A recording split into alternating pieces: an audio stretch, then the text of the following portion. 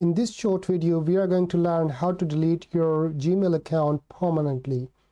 Just go to the description of this video and you will find this link there. And after that, make it sure that you are logged in from a Gmail that you want to delete. Don't make a mistake. Be sure that you are logged in with this Gmail account here and not any other Gmail account. Once you land to this page, you click on Delete Account.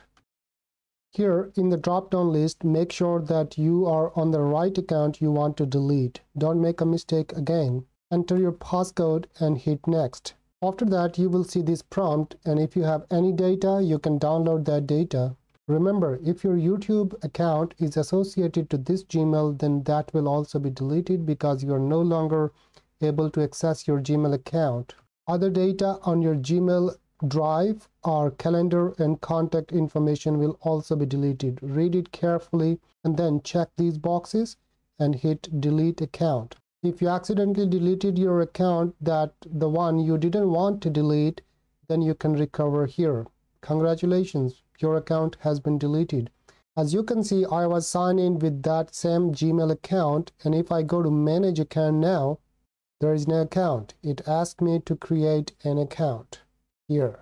If I refresh and go to Google home page again, it will ask me to sign in again. Here we go. If we sign in, then that email will no longer be there.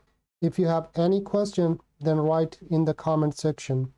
I'll see you in the next video. Bye.